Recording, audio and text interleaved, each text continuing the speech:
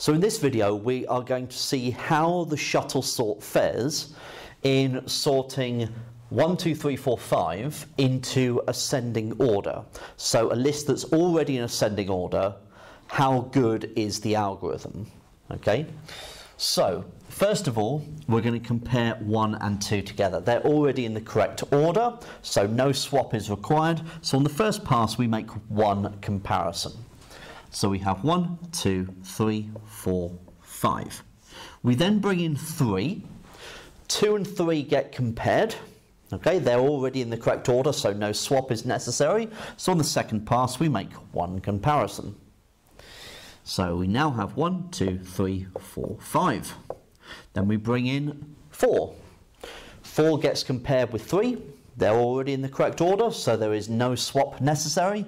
So on the third pass, we make one comparison. And then 1, 2, 3, 4, 5. We bring in 5. 5 gets compared with 4. One comparison, no swaps. So on the fourth pass, we make one comparison.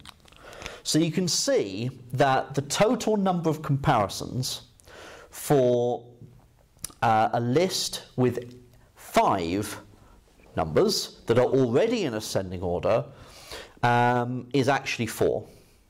So if this had been a list of n numbers, then the total number of in ascending order, if the total number of had been n, then the total number of comparisons would be n minus 1.